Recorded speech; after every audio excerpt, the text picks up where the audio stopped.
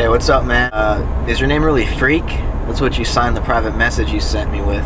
But in any event, I wanted to respond to your inquiry into ethics and the lack of foundation that we seem to be forced to deal with whenever we talk about morality in a postmodern context, I guess you could say. And I agree with you that we don't really need any foundations, that we can instead use what Rawls called the reflective equilibrium to consider as wide an array of cultural, moral stances that we can, and with the general notion of what fairness and justice amount to, and obviously, you know, the principle that you were talking about of equal human rights, bearing that in mind, and using something along the lines of what Habermas calls rationality, not uppercase rationality, but the kind of rationality that comes out in the activity of discourse among educated people. We don't need to start from some sound foundations if we can communicate in this rational way. We can instead arrive at good moral principles just by openly discussing them. But keeping all this in mind, I think what we're kind of faced with today is more and more we're seeing that there's really a lack of any real line between human beings and the natural world. And a lot of the liberalism that came with the Enlightenment, which emphasized individualism, the right to pursue your own happiness, which pretty much ended up being a support for capitalism and then industrialization.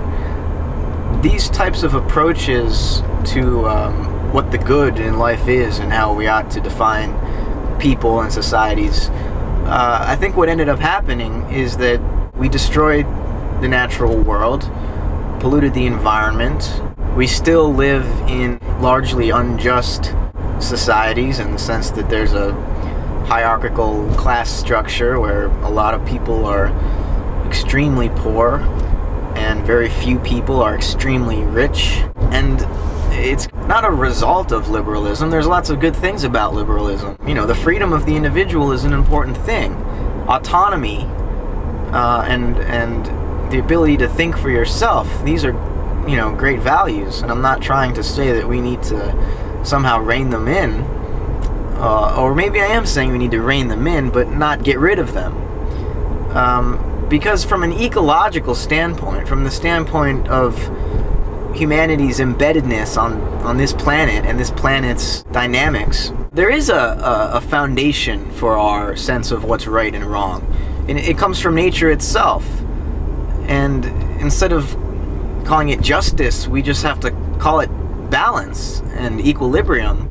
I think we can found a morality on ecology, the sense of connectedness and organic relation to others, to our communities, that we see in the web of life metaphor usually used to describe nature. If we apply this to human societies, I think a pretty legitimate moral system begins to become evident.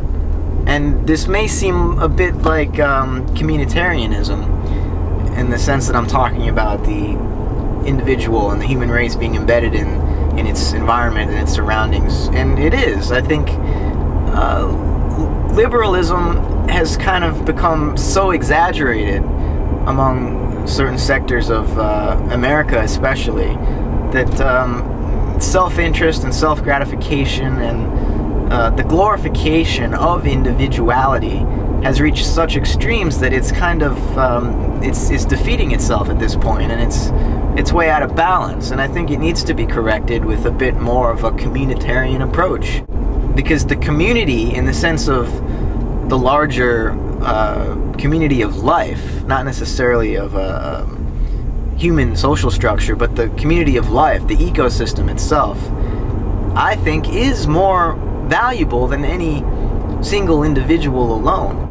And in that sense, we need to consider the community, both human and natural, in all of our moral and political decisions. I guess I'm trying to take a middle ground somewhere between liberalism and communitarianism by pointing out the ecological necessities that we're faced with, you know, in the coming years. We really need to refocus our values to better suit what we know scientifically about nature, about the planet and its dynamics.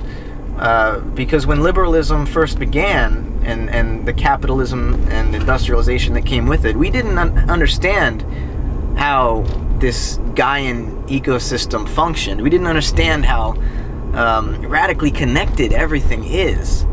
And we do now. And so I think our value systems need to respond to that and respond appropriately.